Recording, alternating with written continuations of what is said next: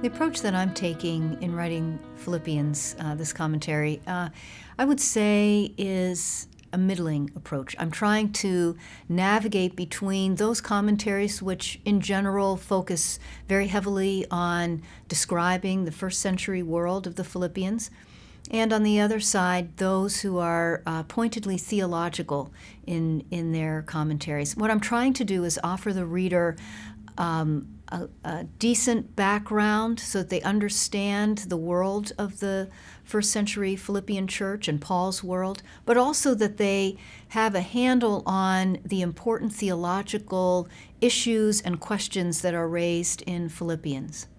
In terms of the history of Philippi, one of the fascinating aspects of my study has been to explore Philippi as a Roman colony. It's one of the very few cities, even though it's located in Macedonia, so we think it's a Greek city, but when Paul lived, it was actually a Roman colony. So what does that mean historically? How were the people there thinking about Rome, thinking about the imperial cult, thinking about the emphasis that Rome had, the retired soldiers, military soldiers that were there? How did that impact their understanding of Jesus as Lord?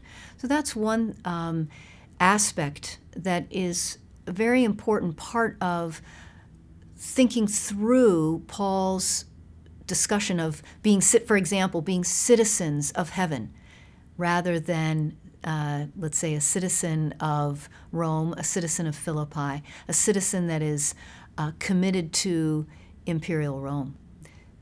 The Live the Story section in my commentary has been one of the most exciting and challenging portions of the commentary to write.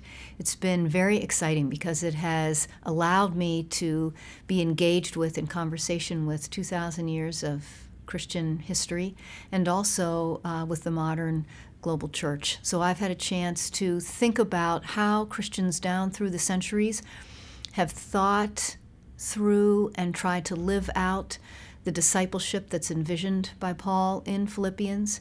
And I've had an opportunity to look at examples in the global church today, Christians from China, from Cambodia, from Africa, from the U.S. military, all around, each trying to be that disciple, that faithful disciple that Paul describes in Philippians.